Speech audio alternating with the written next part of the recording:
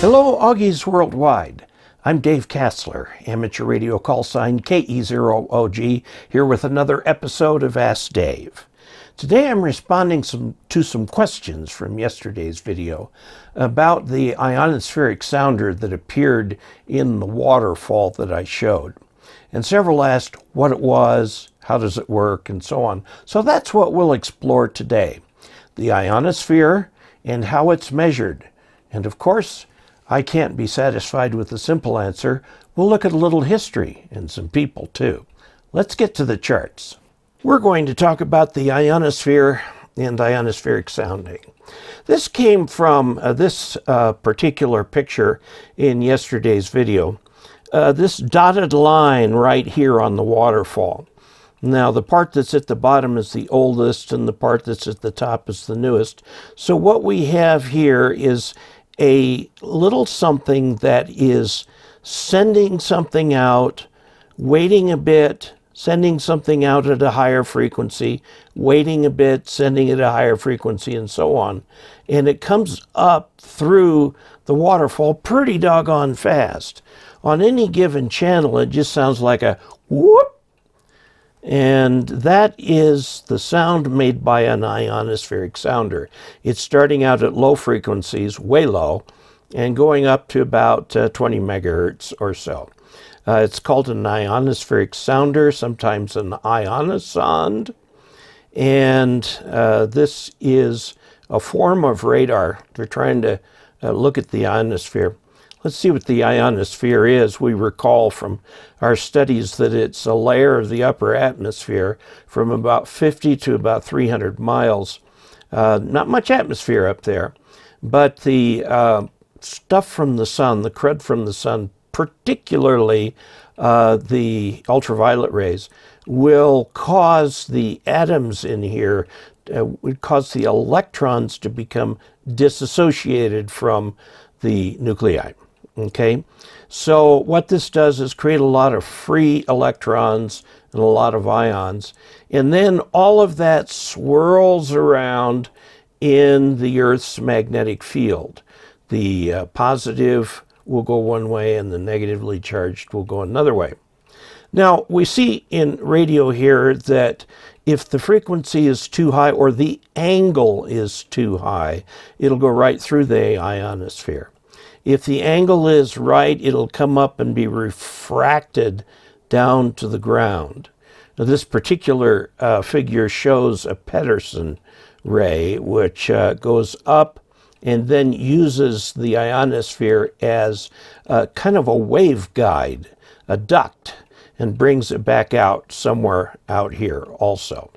Now, by the way, a single radio wave from a transmitter can take multiple paths to be received at a listening station. These multiple waves will sometimes cancel and sometimes reinforce each other. That's what leads to fading.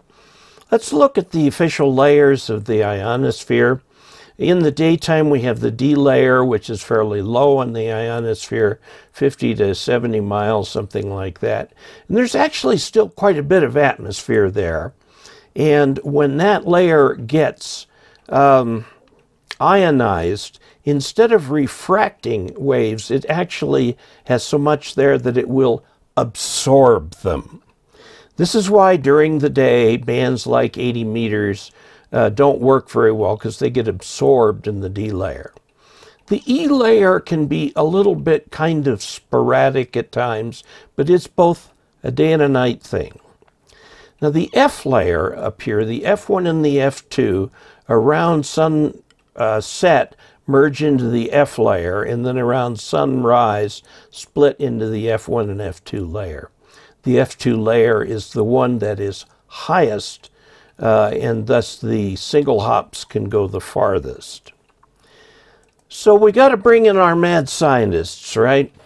The two people who discovered the ionosphere, actually what they called the Kennelly-Heaviside layer, is actually the E layer of the ionosphere. But let's look at these two guys.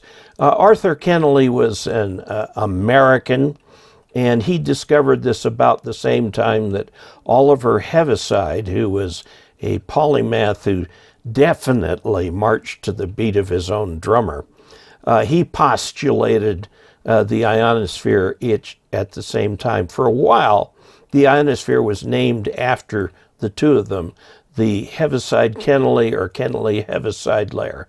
Turns out it's actually the E layer that they were postulating.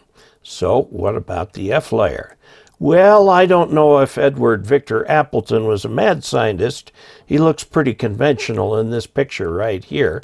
He proved the existence of the F layer of the ionosphere, and he did it in 1927. The way he did it was used a BBC transmitter that was in London and very, very carefully listened to what was going on while he was, I think, in Cambridge. And as the sun set, the F1 and F2 layers merged. And as they merged, he could hear the weirdness in the signal that showed that it merged, because he was not only getting the direct wave, or I should say ground wave, from the BBC transmitter, but he was also getting a reflected wave. And so you get that interference in between them. It turns out that New Zealand's Mike Barnett, who was both a physicist and a meteorologist, and thus very interested in the atmosphere, is involved in this. And the Appleton-Barnett layer is what today we call the F layer of the ionosphere. By the way, he won the Nobel Prize in Physics in 1947 for his 1927 proof of the existence of the ionosphere. This is typical of the Nobel Prize. It is often given many years after the groundbreaking work that was done, because the Nobel Committee wants to make sure that the work stands up. And obviously it does right here. Now, note here, of course, that the F1 and F2 layers at sunset merge into the F layer, and this is what he was measuring. And he was far enough away to know that the E layer was not responsible for that propagation. Now, given that we depend heavily on the ionosphere for communications, people have been studying it hard. And the way it is studied is with an ionosonde. Okay, it's a radar. You've got a pulse transmitter with a frequency range of 1 to 20 megahertz.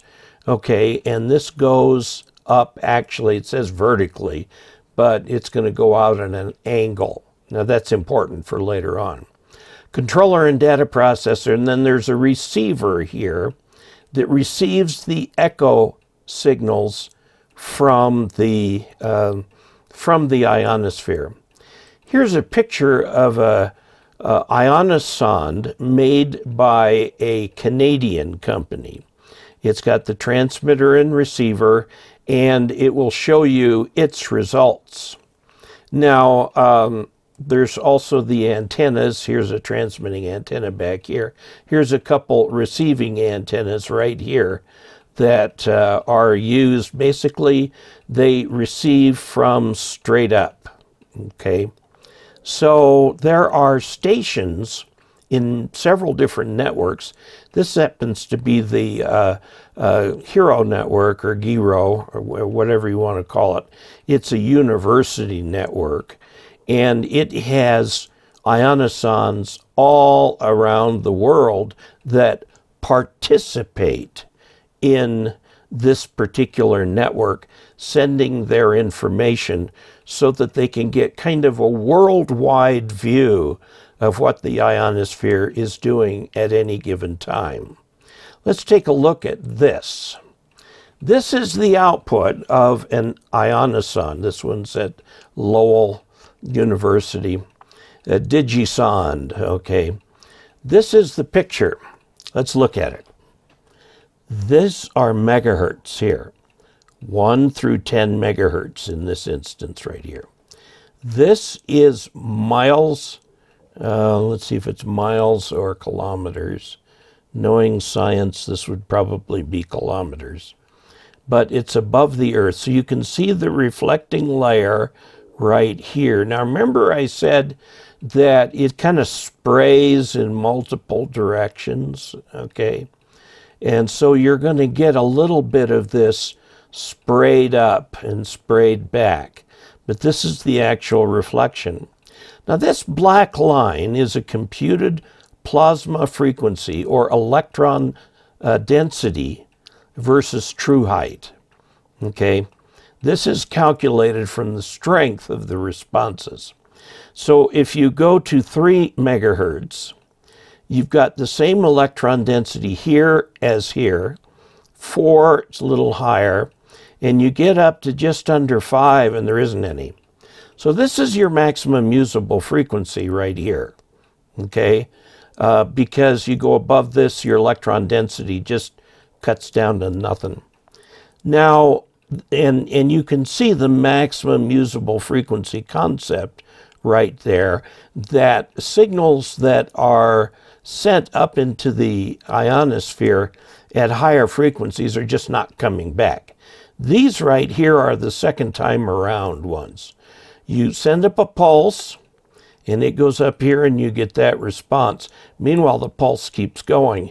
And so the second time around is the previous pulse comes in here. Now, this talks about what are called ordinary waves. Red points to the locus of the received ordinary frequencies, okay? And the green is the extraordinary wave. Now, if you would like to know the difference between those two, I will tell you. When you send a linearly polarized signal up to the ionosphere and it bounces, you get 2 waves coming back down that are refracted differently. The ordinary wave is the one we think about, but it's circularly polarized. It's no longer linearly polarized. And the extraordinary wave, which actually is refracted differently in a different direction, called the extraordinary wave, is circularly polarized the other way.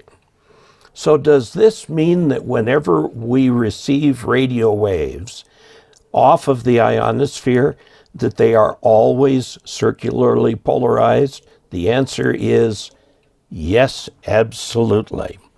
Okay. Now, since you've got an antenna that's linearly polarized, you're only going to pick up half the energy.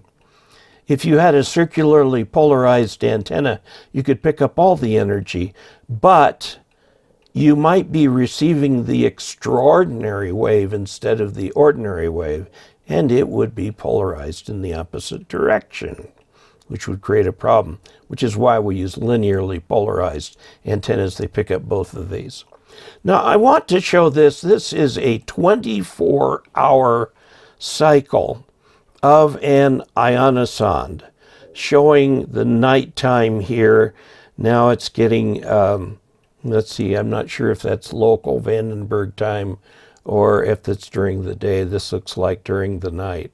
Okay, so you see that the ionosphere varies a lot and quickly. So some final thoughts. The ionosphere is critical to ham radio HF communications. Now, hams tend to take it as it comes. You know, we're thinking, oh, conditions are good today, or they're not good today, or it's nighttime, so I'll try, or the sunspot number is good today, whatever.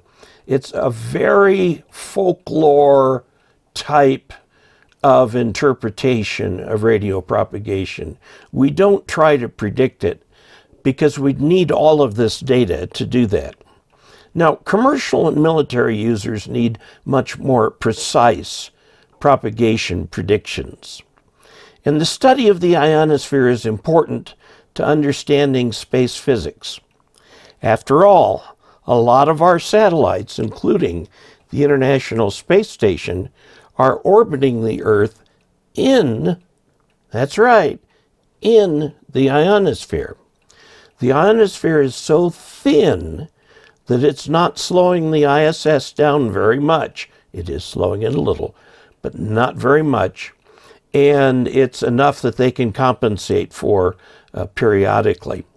So if there are strange things that are going to happen with the ionosphere, like a geomagnetic storm, the people on the ISS want to know that so they can take certain preemptive measures.